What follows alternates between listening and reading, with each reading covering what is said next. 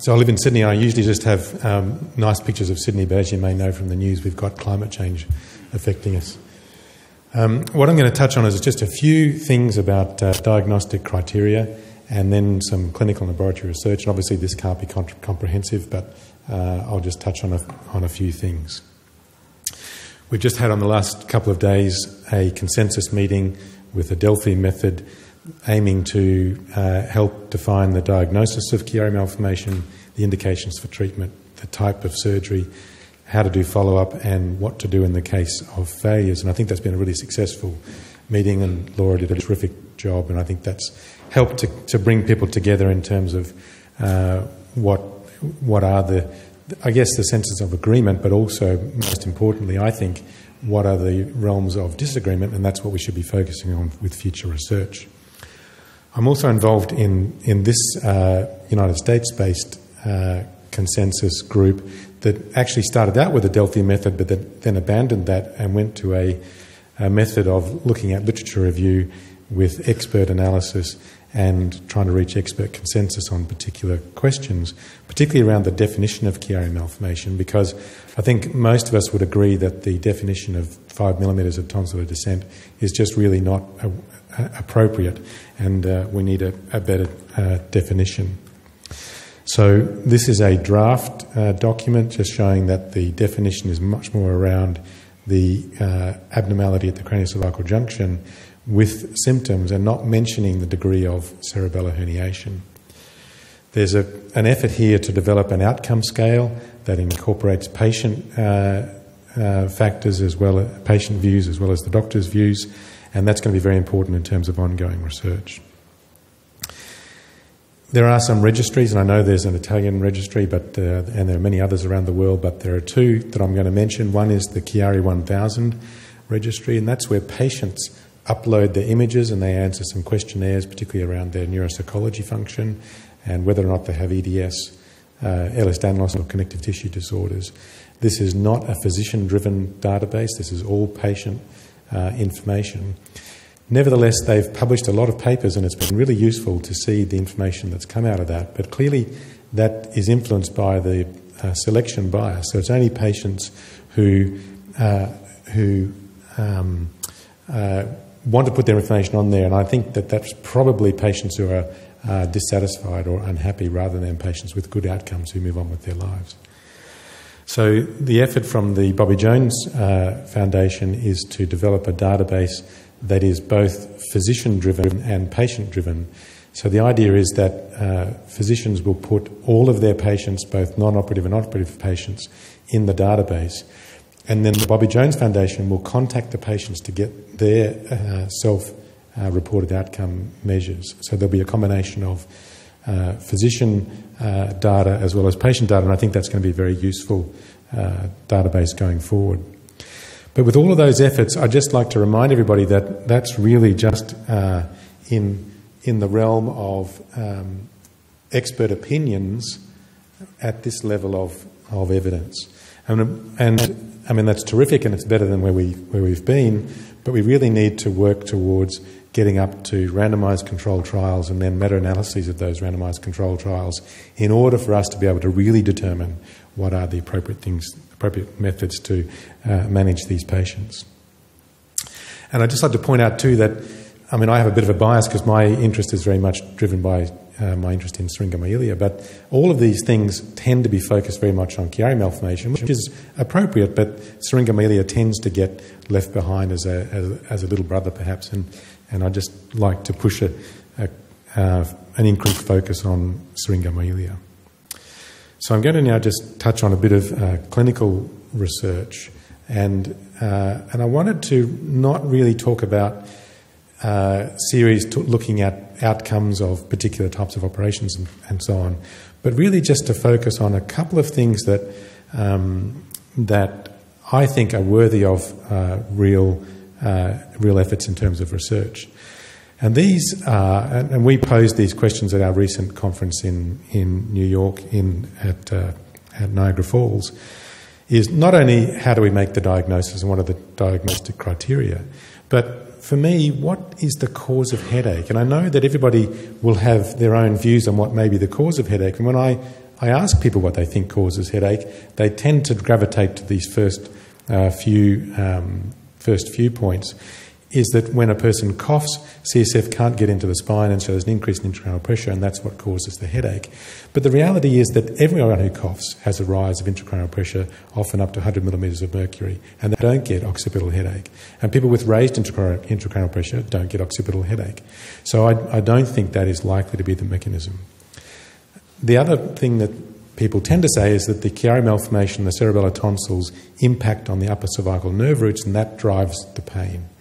But half the population don't have C1 sensory nerve roots, and often the tonsils don't impact on the sensory nerve roots, and I don't think that's a valid explanation either. We've been looking at the question of whether stretching of the cerebellum is a mechanism, and I'll touch on that in a minute. For patients, and I'm sure all the physicians in the room hear this from patients, that one of their main concerns is brain fog.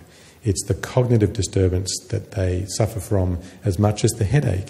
And this has been, I think, perhaps not dismissed by the medical profession, but hasn't been the focus of research until relatively recently. And until we can answer those questions, what is the cause of headache? What is the cause of cognitive disturbance, if it really exists in Chiari patients? How can we determine what it is that we're trying to achieve with surgery? Because if we don't know which of those reasons for headache is the real reason, how do we know what we're doing with surgery? And if the surgery doesn't work, how do we know what we haven't done and what do we do to try and make it better? So I'd just really like to encourage everyone to think about those kinds of fields of ongoing research, perhaps more than what type of graft to use, whether to use bone only or open the dura. These are really fundamental questions, and until we answer those questions, I don't think we can really move forward. So we've touched on the definition and the pathophysiology, and we want to. This is for Syringomyelia. The definition. I'll just go back to that. So over the last few days, I've listened quite with interest to people when they show Syringomyelia series and trying to differentiate between enlarged central canal and Syringomyelia, and there's no clear distinction between those two. And so it's just as much as we need a definition for Chiari malformation, we need a definition for Syringomyelia. What is the cause of Syringomyelia, both in Chiari malformation and in other circumstances? We generally hear people say that it's an increase in pressure in the subarachnoid space, but I'll show to you in a minute that can't be the only explanation. And until we know those things, until we know what causes Syringomyelia, again, how do we know what it is that we're trying to achieve with surgery, and in particular with Chiari malformation decompression? If we don't know how Chiari malformation causes Syringomyelia, how can we assess the benefits of our surgery, and in particular, how can we tell what to do if a patient fails the surgery? And how do we treat non-Chiari Syringomyelia? What are the best outcome measures? So if I just come to some recent research for Chiari malformation, the cognitive changes and cause of headache, we published a literature review earlier this year looking at the studies of last year, looking at the studies of cognitive disturbance and Chiari malformation. And then over the last 2 years, there's been quite a lot. This one on the left is just one of quite a few studies looking at cognitive disturbances in Chiari patients.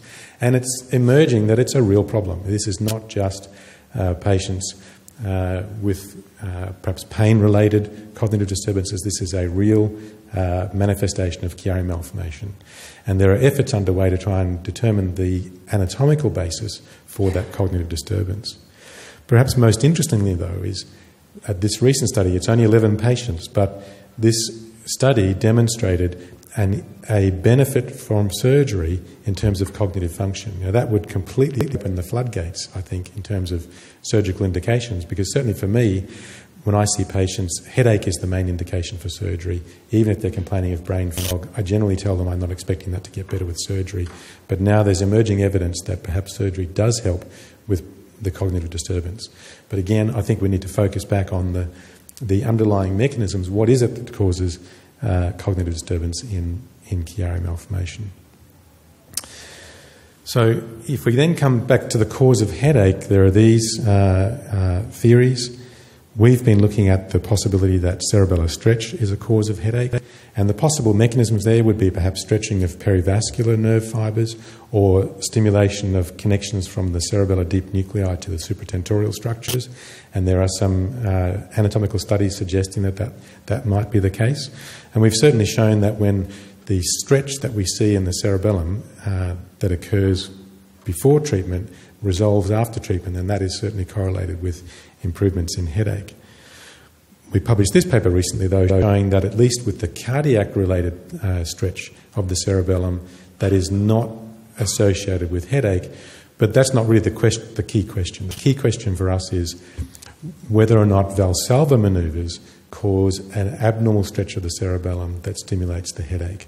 And so we've just developed now real-time MR imaging techniques that will allow us to measure the stretch during a Valsalva manoeuvre. So when a patient coughs, we'll be able to measure how much cerebellar stretch there is and see if that is associated with headache.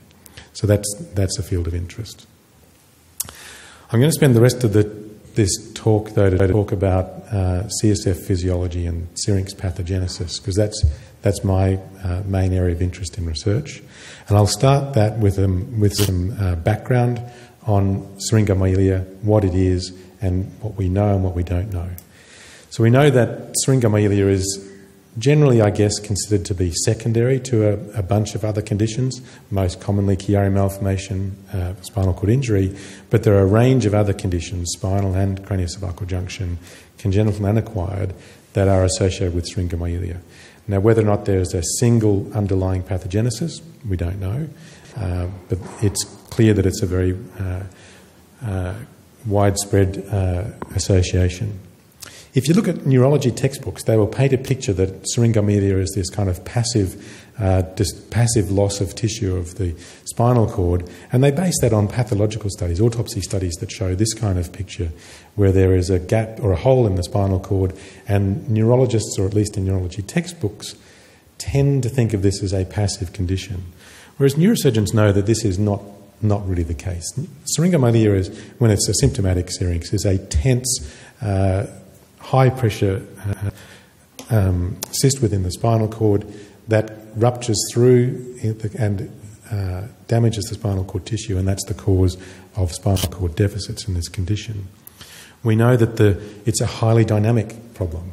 So these images demonstrate this is a post-traumatic case where, on opening the spinal cord, the fluid that comes out is from the syrinx, and so it's clear, I think, although there's no very good measurements of intrasyrinx pressure compared to subarachnoid space pressure, it seems fairly clear that the pressure within a syrinx is generally high, and it has to be high for it to enlarge. That's just a simple physical fact. We know from autopsy studies and detailed MRI studies that there are various types of Syringomyelia. It can involve the central canal either communicating with the fourth ventricle or not communicating, or it can be that it commences outside of the central canal. Non-communicating canalicular Syringomyelia is generally associated with Chiari malformation, and they're not symptomatic unless they do this.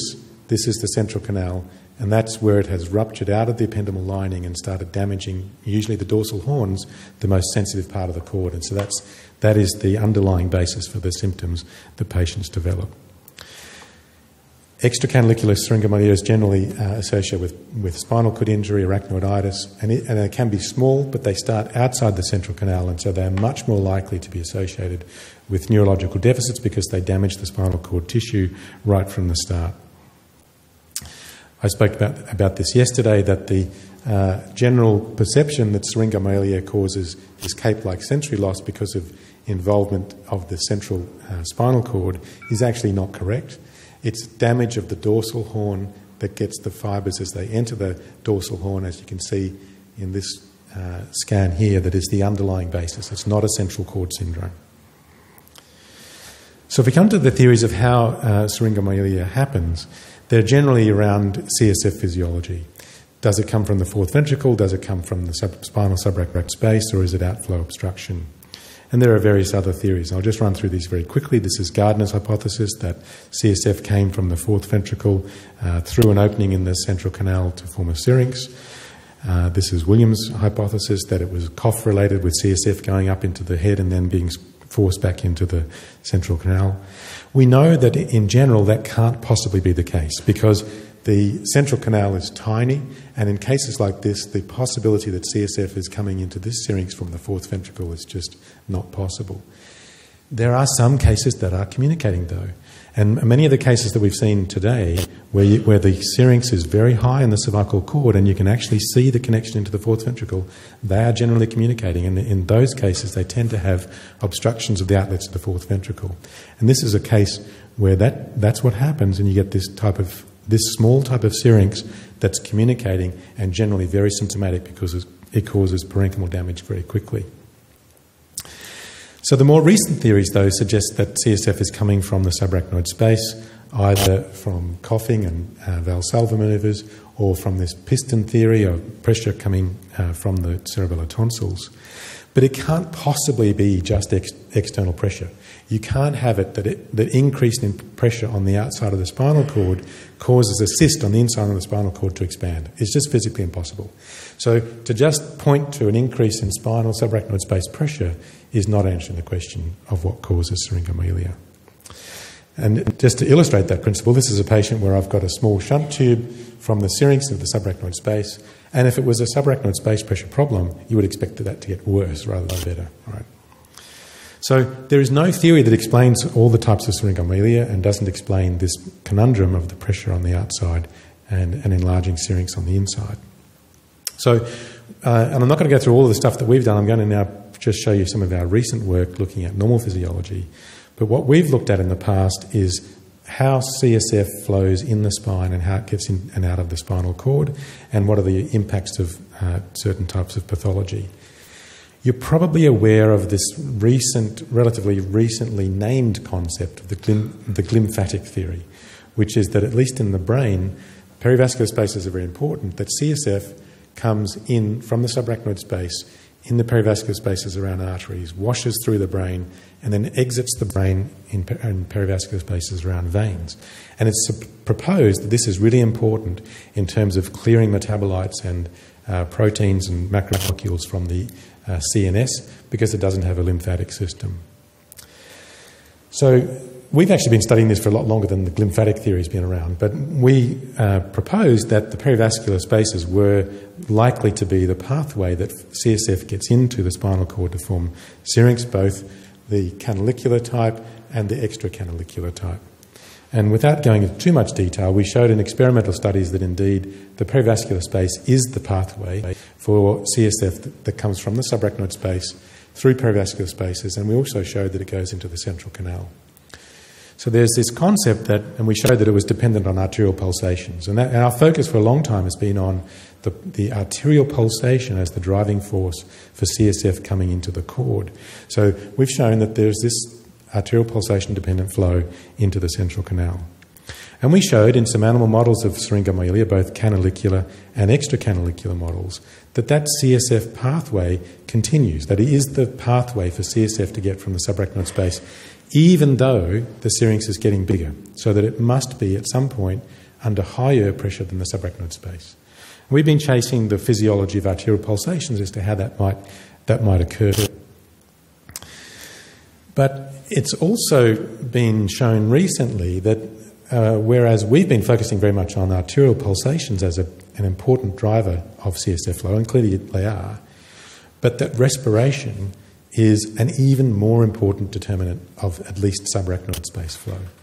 So what I'm going to show you now is some of our recent work where we've looked at the normal CSF physiology in the spine related to respiration, blood pressure and heart rate, and how that influences flow into and out of the cord. In order for us to do that, we had to develop some new techniques for quantifying CSF flow in the spine, and we did that using fluorescent tracers that we can. This is injection into the cisterna magna in a rat, and then we can get quantification of the fluorescent tracer throughout the neuraxis. But in the same animal then, look histologically at the same tracer and measure how much tracer there is in certain parts of the spinal cord. So without going into too much detail, I'll just go through some of our results. And our hypothesis really was that changes in pulse pressure, heart rate and respiration, particularly negative intrathoracic pressure, would influence the CSF physiology in the spine.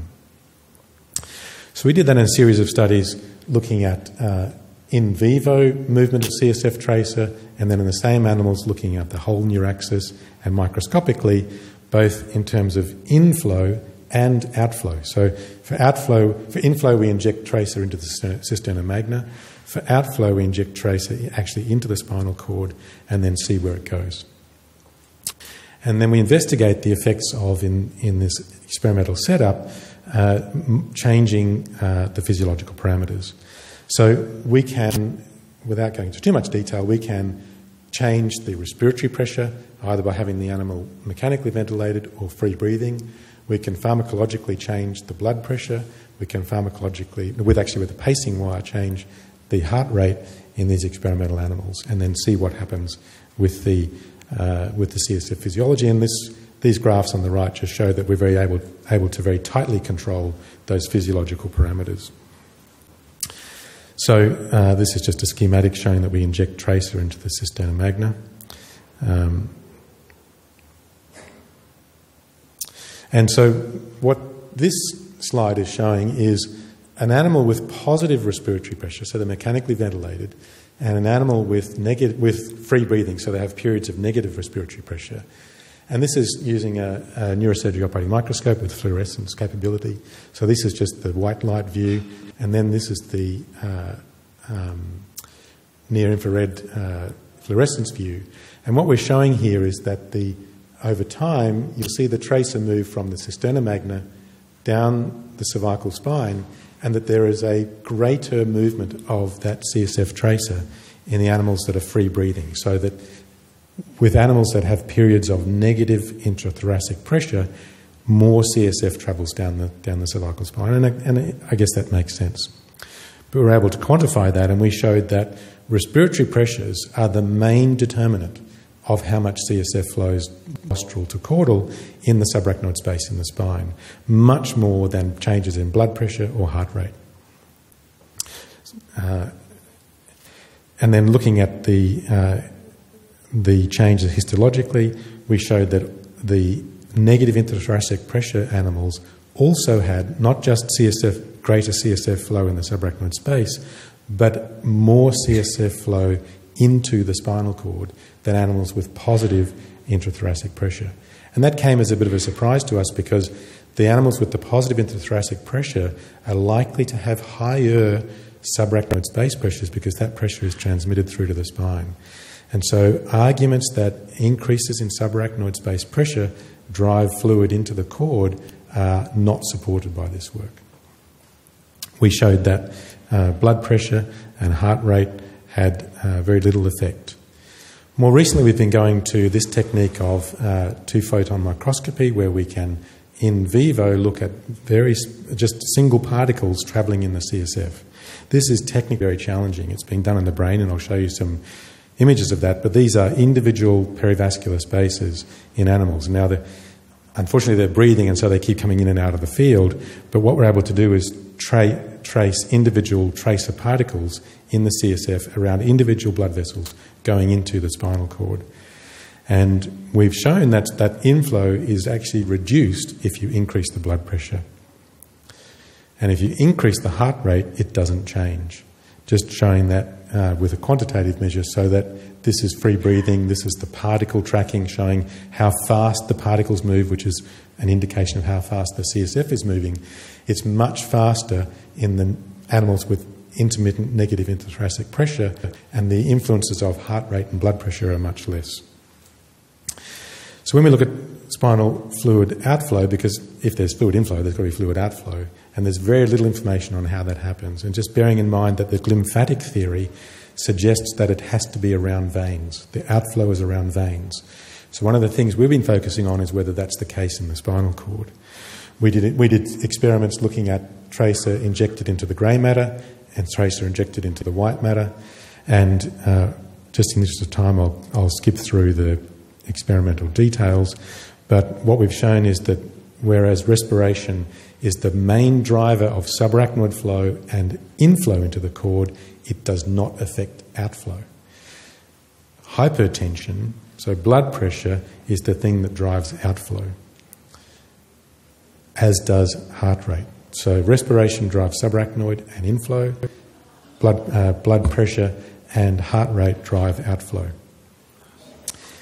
Inflow and outflow are in perivascular spaces, and most importantly, I think, in terms of our results, it's not just around arteries, but it's also in the anterospinal artery. The green here is the CSF tracer, and we've been able to do that using three-dimensional imaging, using confocal microscopy. But it's also around veins, inflow and outflow around veins and arteries. So it's not just veins.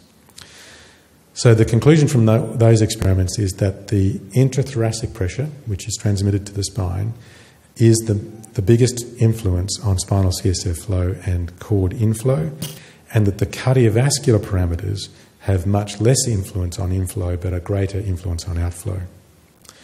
So that's all just basic physiology, and we're now wanting to move to see what happens in animal models of Syringomyelia and what the effects of those parameters are in those.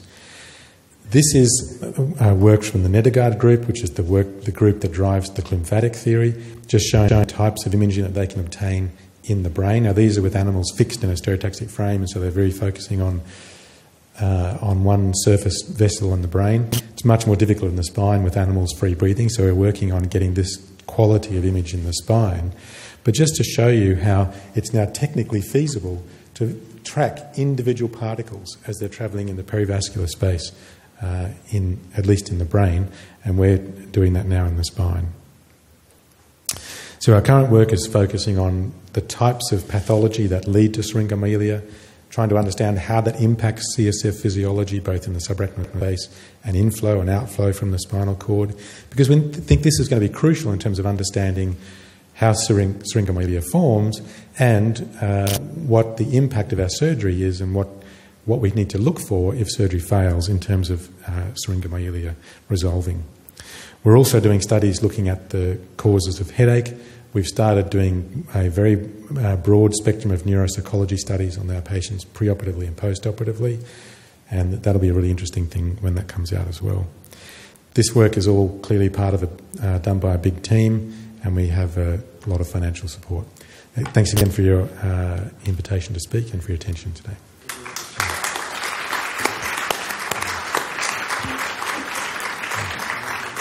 Thank you very much. And this outstanding presentation. Question time?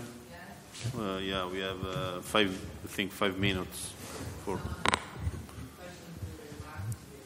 Any question, observation, please?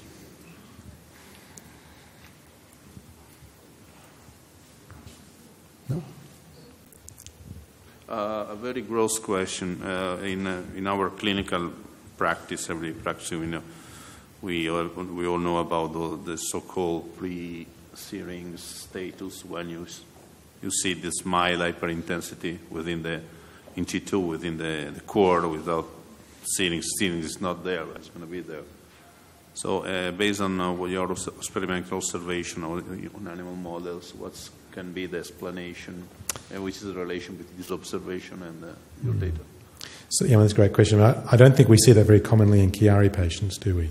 Because that's their expansion of the central canal. Whereas in most other pathologies, so arachnoiditis, post-traumatic, it's an extracanalicular syrinx. So the syrinx forms by creating a new space in the spinal cord. And our experimental studies and your CLICAMP's experimental studies as well are quite nice in showing us that it's the perivascular spaces and the interstitial spaces do enlarge with fluid load in those in that circumstance. So I think it fits pretty well that in the process of developing a syrinx, there's an increase, there's more fluid coming in than coming out. The cord becomes edematous, and then at some point a cavity forms, and then of course the law of Laplace would have it that most of the fluid then expands that space rather than being spread through the cord. Yeah. Yeah. I was astonished by your report about the cognitive deficits. So you want to spend some more word about this, because as we see in pediatric patients, we are not so convinced that the cognitive deficits are linked to the situation, but they are linked to some genetic and something else. So please. I mean, I've got a very open mind. There's no doubt, at least in adult patients, that the majority of patients complain about it. I mean, I don't see a lot of children, but I've not seen it as a major feature for children. So maybe it is different. Maybe it needs a much longer period of time for the changes to develop.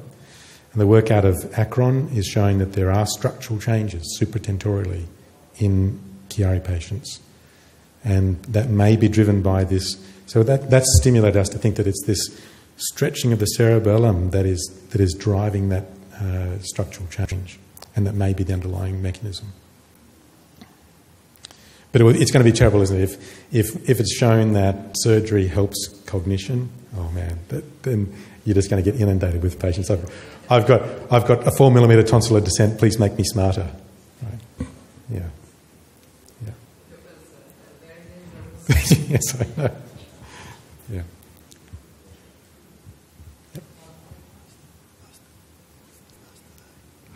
Io avrei una domanda, an observation for our friends of PESTA group.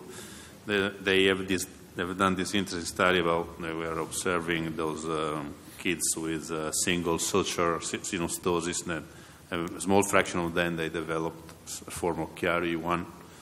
In your data, do you have any feeling about any predictor, on the imaging predictor of who among these kids will develop the Chiari 1 because of this single suture stenosis? I'd hand that to Laura, because I don't see a lot of... Did you see some of these cases? No.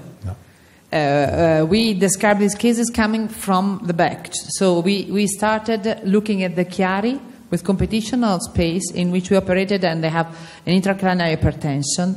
So we found out the scaffold. And not some cases had a very clear, clinically clear scaffold, some others not.